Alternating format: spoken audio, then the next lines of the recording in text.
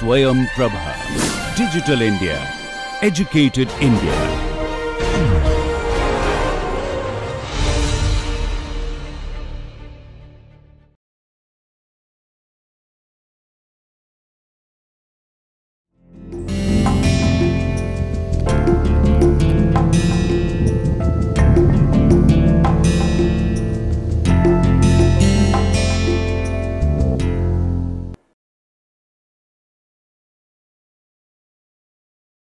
Hello learners, welcome to session 1 of Training and Development.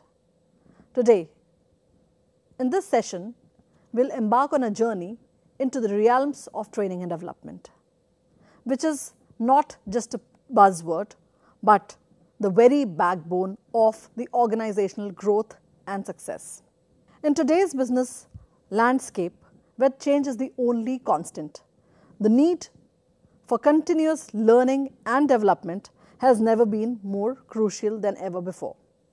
Whether you are a small startup or a multinational corporation, navigating global markets, the ability to adapt, innovate, and stay ahead of the curve is something that sets you apart, and that makes you the winner from the rest. So why is this training and development so very vital? Before we answer this question, I would like to take you through the various topics that are going to be covered in today's session. In today's session, we'll take a deep dive into the foundation of training and development, the introduction to training and development, why is training and development important and how does it contribute to the organizational growth, and last but not the least, we are going to touch upon some of the important training concepts which will set our base for understanding training and development right. So, what is training? Training is a learning process that involves the acquisition of knowledge, sharpening of skills, concepts, rules, or changing of attitudes and behaviors to enhance the performance of employees. So, training is an activity which leads to skilled behavior. It's not what you want in life, but it's about knowing how to reach it right. It's not where you want to go, but it's knowing about how to get there. So, teaching, training does it all. Now, it's time to understand the various objectives of training and development. Why do we need training and development, and what are the various objectives of training and development? The very first objective of training and development is optimum utilization of human resources. So, this concept revolves around effectively leveraging the skills, knowledge and capabilities of employees to achieve organizational goals and objectives. Optimum utilization requires aligning the skills and talents of the employees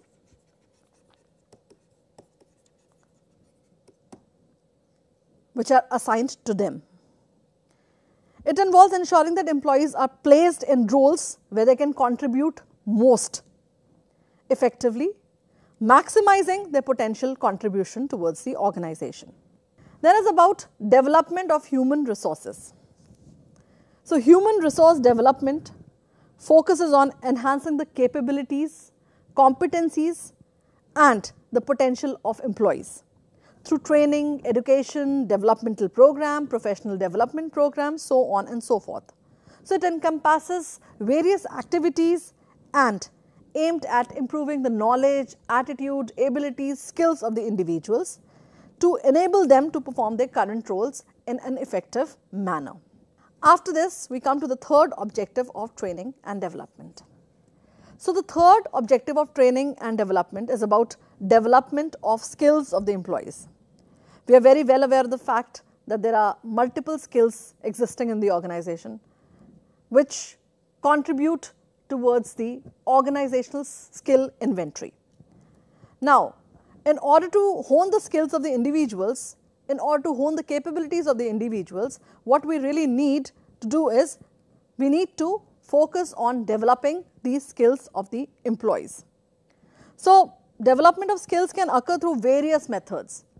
By, it includes a lot of formal training methods, it includes a lot of on-the-job training methods, a lot of self-study, peer mentoring and participation in professional activities, associations, communities, etc. So, development of skills of the employees can happen through adequate training to the individuals, and this is one reason why training and development assumes a lot of significance. As it is said, if you feed a person for a day, you feed him for a day, but if you teach him how to fish, you feed him for the entire life. So, this is the essence of training and development. Now, I would like to present before you some important startling statistics which clearly tell us about the impact of training. According to a study by the Association for Talent Development, companies that offer comprehensive training programs have a staggering 218% high income per employee than those with the ineffective training. So, this tells about the essence of training. If the organizations can really benefit from, imparting adequate kind of skills and capabilities to their individuals, then certainly they are able to experience that staggering growth also. So, this was a study which was conducted in context of understanding how comprehensive training programs can lead to staggering higher income per employee in the organization. So, a 218% increase in income per employee, that is not just a marginal improvement, it is a significant leap forward in terms of organizational success and profitability. So, training can be considered as an investment, because the moment we start adequately and appropriately start spending on the training programs and ensure that the training is reinforced in the organization well, we can also ensure that the organizational success and profitability is enhanced to a large extent. Now, we have some more important statistics which would highlight how training and development can create a lot of difference.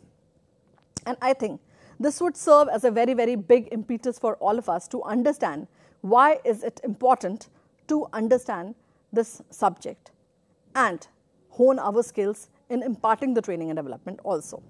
The very first thing is companies earn over double the income per employee when they offer employee training, leading to a 24% higher profit rate margin. A global survey found that companies offering training are 17% more productive and 21% more profitable.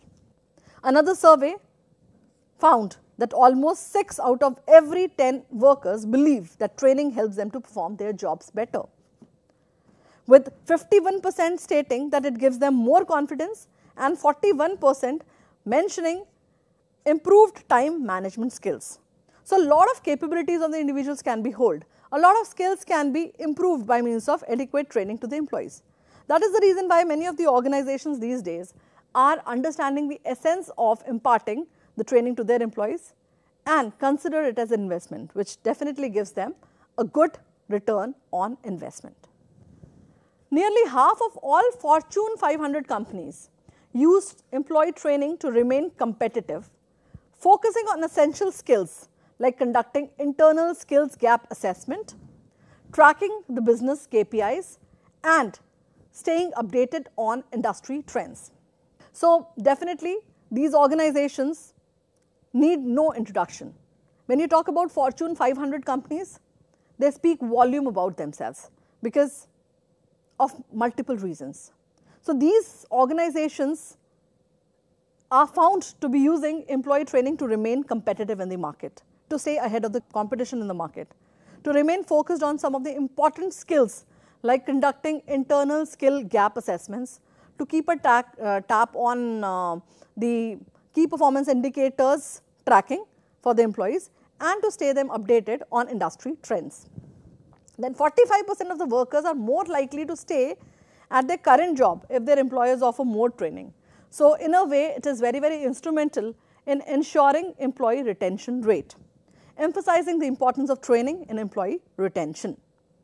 Companies invest between $500 and $3,000 per employees in training, with 57% of the organizations allocating this amount for training purposes. the US spends around $200 billion annually on corporate training programs, but only 10% of this expenditure delivers meaningful results, highlighting the need for more effective training strategies. So it's not just about understanding the essence of training and imparting the training, but it's also about understanding the need for training and then appropriately designing the training and development programs for the employees so that the meaningful results can be obtained and the individual behaviors can be changed and also the productivity can be improved to a large extent. Companies that offer comprehensive training programs have 218% higher income per employee and a 24% higher profit margin compared to those without formalized training programs. So I think these startling statistics speak volume about themselves and make us understand the essence of training and also underscore the significant impact of employees' training on certain aspects, such as organization fostering a culture of creativity in the organization, fostering a culture of continuous improvement in the organizations. Then they are again important for the employee satisfaction enhancement. They are important for employee retention in the organization. Certainly by means of imparting the right kind of training and development programs for the employees, the organization can raise their profitability and productivity, so on and so forth. Now, I would like to present before you a small caselet. Imagine a mid-sized technology company struggling to keep up with rapidly evolving market trends and technological advancements. So, recognizing the importance of staying ahead of the curve, the company decides to invest in comprehensive training program for its employees. So, this organization wants to keep itself abreast of the changes which are happening in the organizations, in the industry and the technological advancements more primarily. So, this organization decides to invest in the comprehensive training programs for its employees. Over the course of several months, the employees undergo intensive training sessions, primarily focusing upon software development techniques, project management methodologies and customer-centric design principles. As a result of this investment in their professional developments, employees not only feel more equipped to tackle certain challenges and seize opportunities, but also experience a renewed sense of purpose and fulfillment in their jobs, which is one of the most important elements that contribute towards individuals' success in the organization and perhaps an important factor for ensuring the organizational success and growth too. So, job satisfaction levels soared, leading to lower turnover rates and higher employee retention. Furthermore, armed with new skills and knowledge, employees begin to think outside the box, experimenting with innovative ideas and solutions. So, this definitely created and cultivated a culture of creativity within the organization, which made the individuals to go far in terms of creativity and innovation culture development, which not only drives the company's growth, but also its position as a leader in the industry. So, this case is, I think, one of the very important aspects that highlights, this particular case really highlights a lot of aspects related to how training can be beneficial to the organization and how this organization to a large extent was benefited using such kind of ploys related to training and development. Now, let us have a look around the nature of changing organizations today. So, when you talk about the changing organization, we mean that the nature of organizations today is changing. The pattern in which the organizations which used to operate and some point of time is changing at this hour. Like for example, we may start with certain points here, beginning with reduced hierarchical structure. Traditionally, the organizations used to operate with a very strict hierarchical structure. Usually, these structures used to be tall in nature, but now with advent of time, it has been seen that the reduction in the hierarchical structure is experienced by the organization. They are preferring to go for more of flat structure instead of tall structure. So, in tall structure what used to happen was the decision making authority used to flow from top to bottom. No decentralization of authority used to actually happen. But these days organizations have shifted to a mode. They have shifted to reduced hierarchical structure mode, wherein flat structure is given way to, and more decentralization in the decision making authority is something that is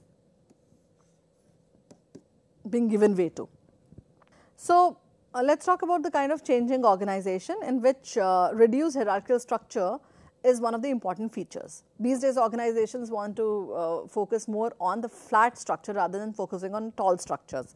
And when we talk about flat structure, it means lower levels in the hierarchy, I mean lesser levels in the hierarchy, instead of a structure in which the decision making authority used to flow from top to bottom, and there used to be more number of levels.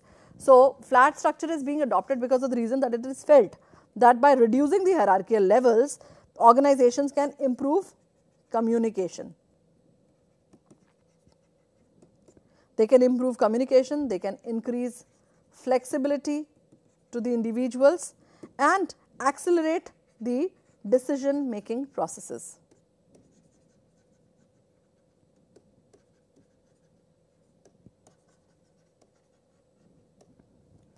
Then the second aspect is blurred boundaries. Now, in today's interconnected world, if you see the boundary between different departments, the boundaries that exist between the various functions that are performed in the organization and organizations, they are becoming increasingly blurred. So, this blurring of boundaries can foster collaborations and also can cultivate a culture of more of networking and innovation development in the organization. For example, teams from different departments may come together to work, and the more of skill sets can be brought to the table. Blurred boundaries also enable the organization to cope with the changes better and respond to more effectively to complex challenges that require multidisciplinary approaches. Now, the third aspect in this context is teams as basic building blocks. Now, when we say teams as basic building blocks, what does it say? It says that rather than relying solely on traditional departmental structures, many organizations these days are shifting towards a team-based approach, with cross-functional teams formed to tackle specific projects or to cater to various objectives of the organization. And this definitely allows for greater flexibility. They are able to focus on outcomes better, and definitely it brings in a lot of creativity culture in the organization and also the culture of collaboration within the organization. And last but not the least is new management perspective. So, changing organizations often require a shift in the management perspective. Instead of simply directing and controlling the employees, managers are increasingly seen as facilitators. There are new concepts picking up in the organization. More of the emphasis is being placed on mentoring of the employees. More emphasis is being placed on coaching of the employees, right? There is a concept called as friendship, which is picking up. Friendship is something which is a culmination of three words, in which the first word is the friend, then is the mentor, and the leader. So, such kind of things are also picking up in the organizations, and definitely they are showing a way ahead to foster a culture of more of training and development in the organizations. Now, moving to the next slide, which talks about models of training. We will talk about two models of training. There are multiple models of training which exist, but in today's session we are going to focus primarily on two models of training. The very first being systematic model of training, and the second one being the traditional model of training. Now, what is the systematic model of training? Let me just take you through the important aspects of systematic models of training. So, systematic model of training is something which has basically got 5 important steps. It starts with analyzing and identifying the training needs. Then after that, designing and providing the training to meet the identified needs of the individuals.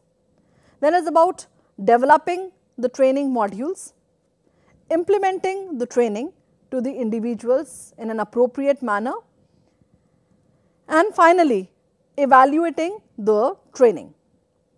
So, it is something which assumes a lot of significance today, and primarily when we talk about systematic model of training, it starts with understanding what are the needs of the training.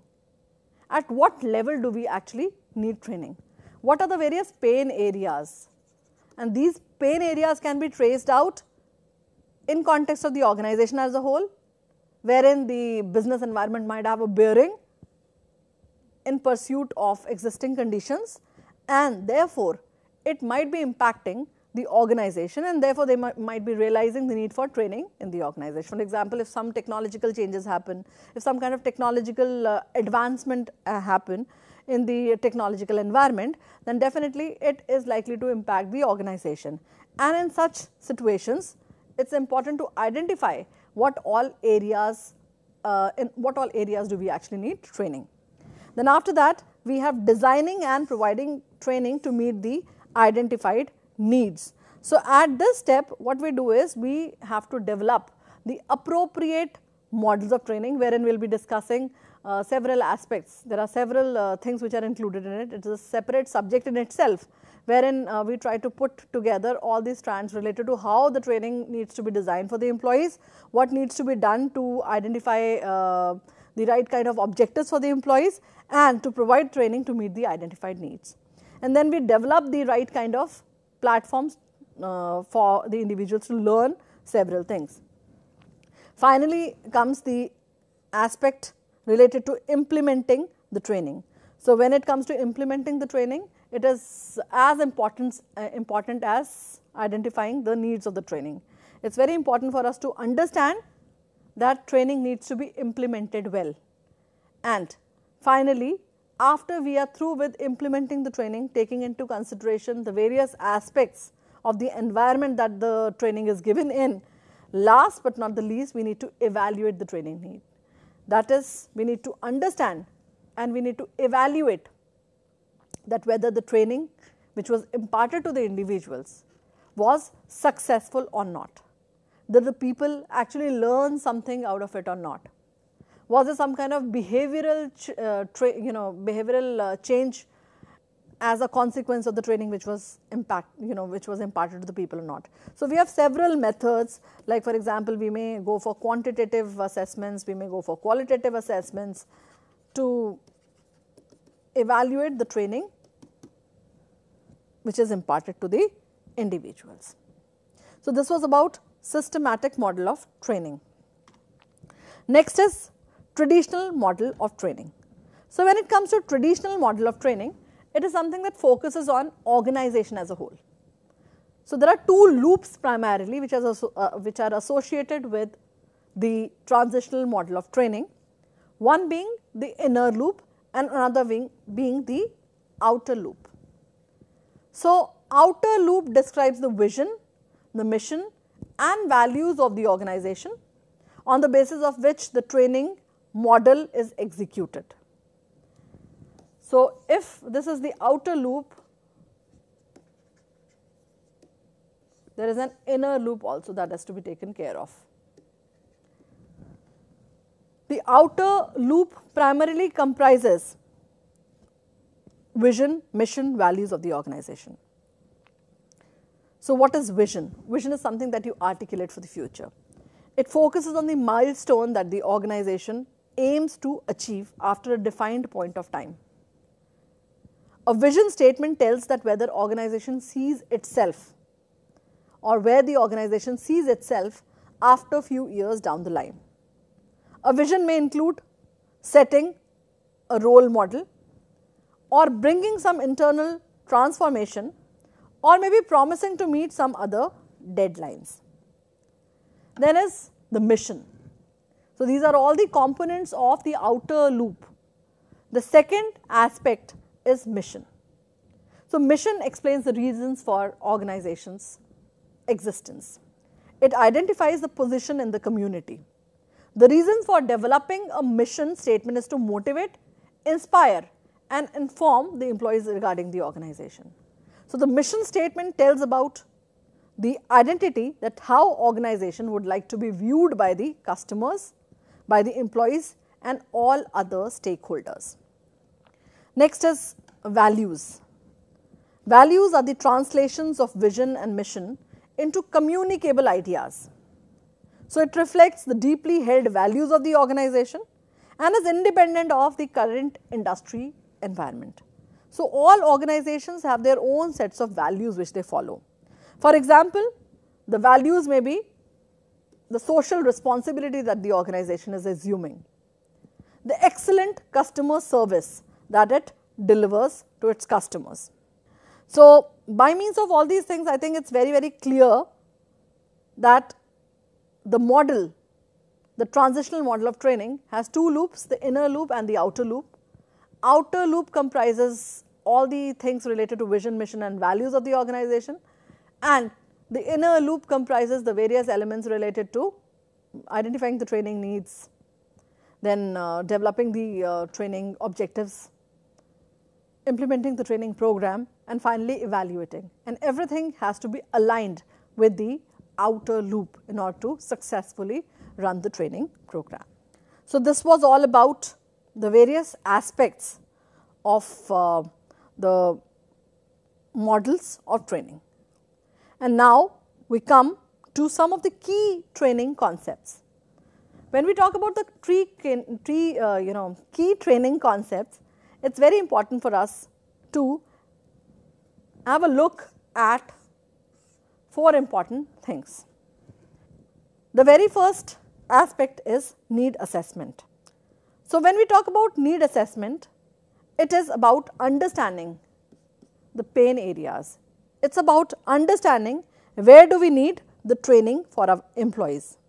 It's about understanding where the organization needs training. It's about understanding which task involved training needs. It's about understanding which individual in the organization is actually looking out for the training in the organization.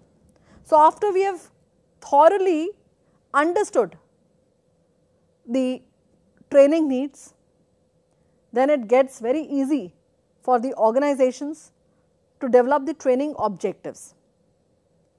And after that, if you know about the training objectives, you can think on the lines of developing the training program for your employees. So definitely need assessment has its own important role to play, and we have to be very, very wise in understanding how training actually happens and how do we assess the training need.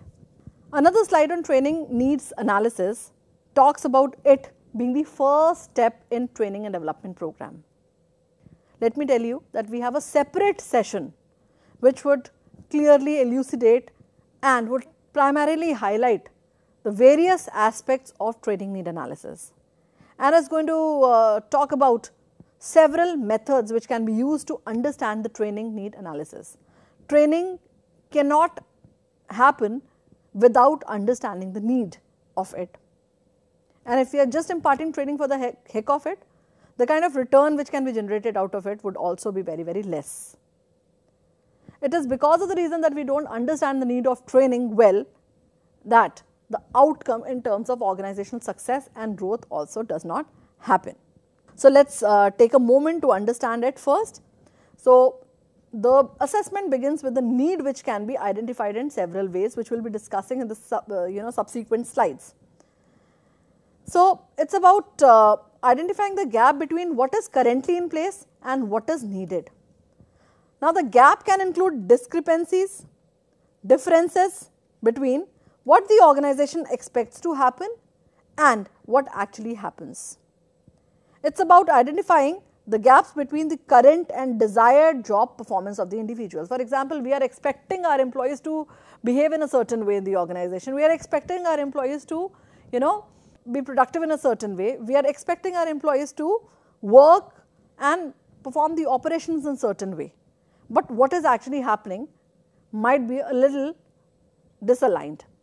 So, how to bridge this gap and how to ensure that your employees are actually working as per the expectations of yours can be bridged by means of adequate training and development programs for the employees.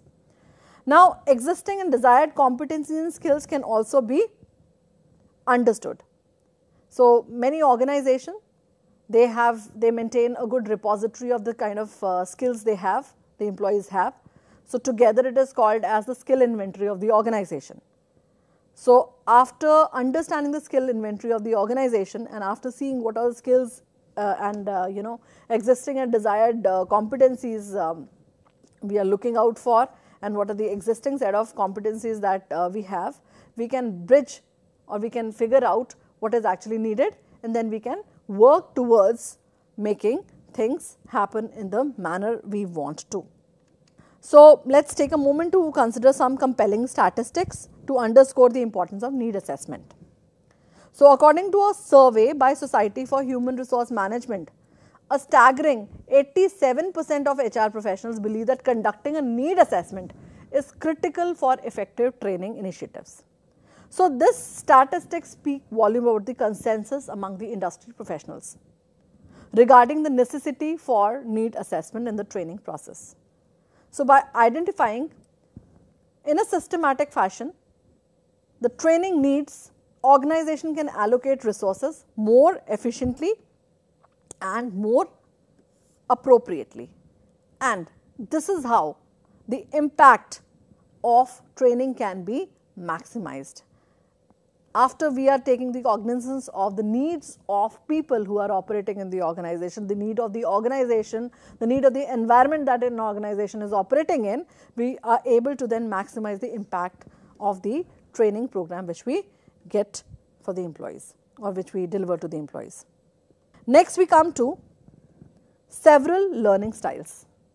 Again, this is one of the most important key concept of training, which is a learning style.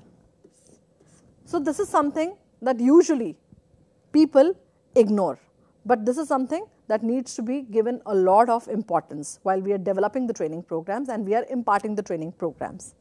So, as individuals, we all have unique preferences and tendencies when it comes to learning and how we learn the best. So, understanding these learning styles is essential for developing the training programs that resonate with diverse audiences and maximize the learning outcomes. So, there are two important aspects that have to be addressed. One is the learning objectives, which needs to be communicated to the people in the beginning itself, and ultimately the learning outcomes also. So, the learning outcomes can be maximized if we better understand the learning preferences of people. Today, if we see, many of the platforms which are developed for facilitating a good user interface for the purpose of training can definitely bring about a lot of benefits in the way in which the things are learned. So, there are several methods and there are several learning styles, you may say, including the visual style, the auditory, the kinesthetics, and many more. So, each style has its own implication for training design, as certain methods may be more effective for certain learners and some methods may not be. So, let us talk about the visual learners. So, there are some learners which are considered to be the visual learners. These visual learners generally prefer to process information through visual aids, such as if you are going to bring about more of charts and diagrams, graphs and information, videos, etc. They benefit from seeing that information which is presented in the form of structured and organized manner. So, when designing training for visual learners, consider incorporating more of PowerPoint presentation. You may use more of infographics. You may go for more of video tutorials for your work employees. So, video tutorials can really be very, very engaging for them. You may go for some kind of mind maps, which is again becoming very, very popular in the arena of training these days. Then making use of more of flip charts and there are several platforms which help you in going for a quick visual aesthetics and visual treat for your learners. For example, there are several platforms which are used by many of the organizations these days to foster a culture of foster a culture of good interface and good interaction between the user and the trainer. Now next is auditory learners. So these auditory learners, as the name itself suggests, they learn best through listening and verbal instructions. They prefer to absorb information through lectures. They would prefer more of discussions. They would listen to more of podcasts. They would prefer to go for more of lectures. They would look out for more of audio recordings, and this facilitates their learning. So when designing training for such auditory learners, you may consider incorporating some engaging lectures, some group discussions, or maybe some good debates. Some role playing activities will also work well for them, because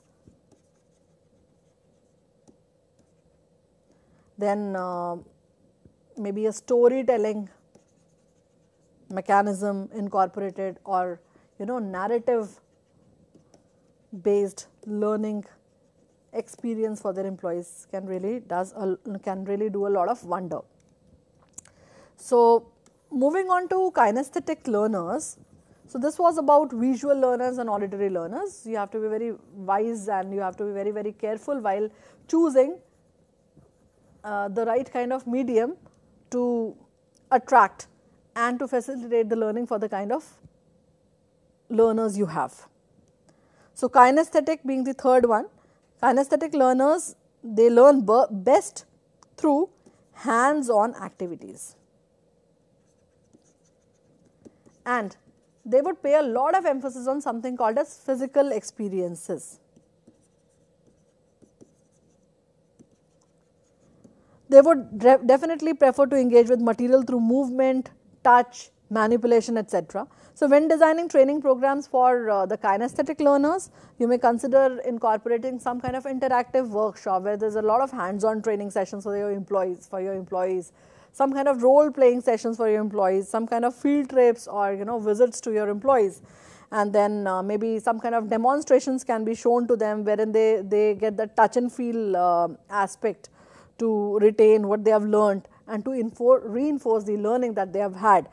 And maybe we can have some kind of interactive games for our people, or maybe we have some kind of activities specifically designed that allows a lot of movement, such as team building exercises can be there. There can be more of puzzles. There can be something that that facilitates some kind of brainstorming among these employees. So practically, it is not possible to design separate training programs for the visual learners, for the auditory learners, for the kinesthetic learners, because nobody is 100% visual learner, 100% auditory learner and 100% kinesthetic learner. So usually it is experienced, it is seen that there is a blend of different kinds of techniques that people use to learn. So definitely, in order to foster a good learning environment in the organization and to facilitate good training for your employees, what we may do is we may use blend of such techniques. And after using these blend of techniques, we can make our training program more effective. Like for example, if you are including more of field-based activities in the organizations, and then you are coming up with good visual aspects for your learners, that can really create a lot of difference. And in addition to these primary learning styles, it's essential to consider the context, and it's essential to consider some other factors also that can impact learning. For example, there can be several factors. For example, the context in which you are imparting the training, that is the cultural differences which exist among the employees. Then we may have individual preferences. So when it comes to individual preferences, you may allow participants to choose their preferred learning methods or provide options to go for some such kind of thing. Then you may make use of multi-sensory approaches, and you can make your program more accessible to the individuals primarily who are suffering from some kind of disability, or this can be done by facilitating them with providing alternative formats of learning and accommodations as needed. So, these factors have to be considered while designing the training program, and therefore, it becomes important for us to take these important things into consideration. Now, an important highlight here is a research from Journal of Applied Psychology. So, this research from Journal of Applied Psychology sheds light on the diversity of learning preference among employees. According to this research, while 65% of the population are visual learners, 30% prefer auditory learning, 5% prefer kinesthetic learning. So, these statistics highlight the importance of incorporating a variety of learning methods into your training programs to accommodate different learning styles.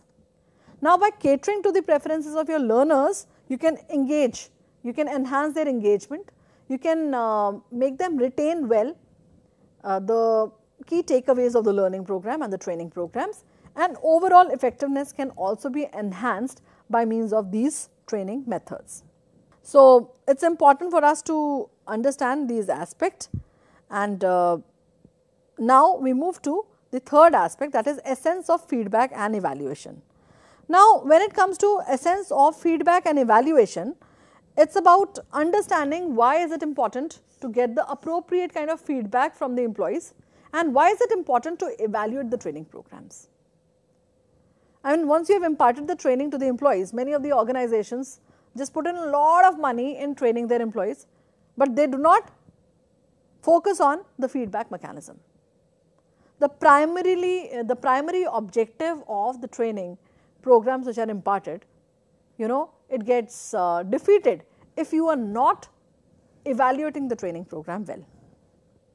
So, it is very important for us to understand the essence of feedback and evaluation in the training, because it will facilitate improvement in the training, it will be a good motivation for the employees also, it will increase a lot of accountability. Then there are ways by means of which you can identify the gaps which exist and which will further give way to the various trainings that need to be imparted in the future also. It helps in adaptation, it helps in enhancing and assuring the quality in the training programs, and also it facilitates continuous learning. So, this is the essence of feedback and evaluation, and it is very important for us to understand that feedback and evaluation are some of the important aspects that need to be addressed and taken care of. So, there was a study which was published in Harvard Business Review, and it specifically revealed that employees who receive regular feedback are 3 times more likely to be engaged at work. Though this study is primarily related to the essence of regular feedback in the organization, the constructive feedback in the organization, but the same kind of thing can be replicated specifically in context of training also. So, if training feedback is given to the individuals and we really want to reinforce the training in the organization, then only the change will happen. So, basically feedback and evaluation are definitely the important mechanisms for training. Before we move further, I would just like to highlight some of the very important aspects, one of the key concept of training that I missed out on, and that is called as the various methods of training. So, when it comes to training, the training has to be imparted in various methods, and there can be different methods such as classroom training, training methods can be there can be knowledge retention programs also. So, I would just like to focus on some of the methods of training. So, some of the important methods of training can be the on-the-job methods of training and off-the-job methods of training. We will not delve deeper into the various aspects of training and various methods of training, but I would just like to highlight some of the important training mechanisms or training methods that can be imparted. So, what are they, and how can they really foster a culture of creativity within the organization? Now, the very first method in this context could be lecture method. There can be some kind of interactive workshops for your employees which would employ some kind of hands-on training for the employees, the interactive exercises for the people to engage the participants, and moreover there can be some other workshops also which can be designed primarily for people. There can be an element of role playing, which is again gaining a lot of momentum these days, because people assume themselves to be into a particular role when they are made to do some kind of exercise related to role playing. Then we can even have something called as case studies method, which can be employed. So, this case study method is something related to improving the cognitive skills of the individual. So, depending upon the training needs, to enhance the technical aspects, to enhance the cognitive aspects, or maybe the interpersonal aspects of the individuals, we may choose from amongst a variety of training methods that we have, the one that suits an individual the most. So, this was about the fourth important aspect or fourth important key concept of training. So, in context of understanding the essence of feedback and evaluation, it is very important for us to understand how will we measure the training effectiveness. So, how the training program is going to be evaluated, whether it is going to be evaluated using some kind of post-training assessments, or is it going to be evaluated during some kind of pre-training and post-training assessment, is something that needs to be seen very, very carefully. So, at this point of time, it is very important for us to align the evaluation criteria with the organizational goals and objectives. So, what do we really want to achieve by means of training program is supposed to be taken care of right in the beginning itself. Then continuous improvement in training evaluation has to happen, and we have to understand the essence of gathering the feedback from multiple stakeholders, so as to ensure that the right kind of outcomes as a consequence of training happen. These days, many of the organizations are using several predictive methods. They are using several qualitative methods, some of the quantitative methods also, to evaluate the training programs which happen in the organization, to see the success rate of the training programs in the organization.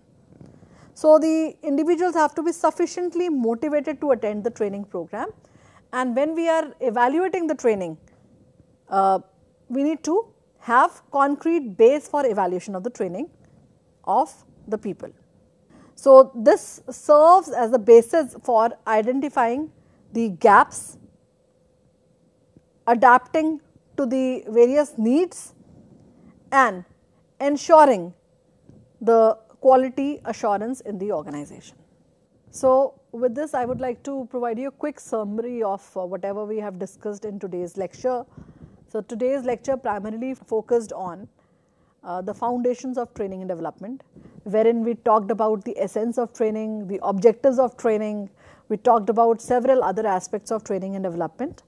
Then second aspect was related to introduction to training and development, which primarily focused on understanding the need and essence of training and development in the organization, the kind of role it plays. So, by means of highlighting the essence of training and development through several caselets and startling statistics, we try to focus on some important aspects of training and development. Then it was about importance of training and development and organizational growth, which we tried to touch upon.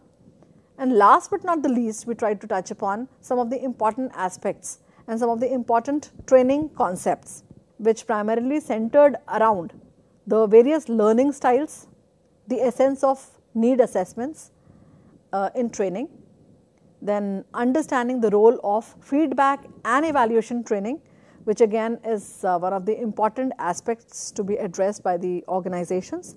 And last but not the least, we touched upon some methods of training which can really benefit the organizations in multiple ways. So, this was about session 1 of training and development.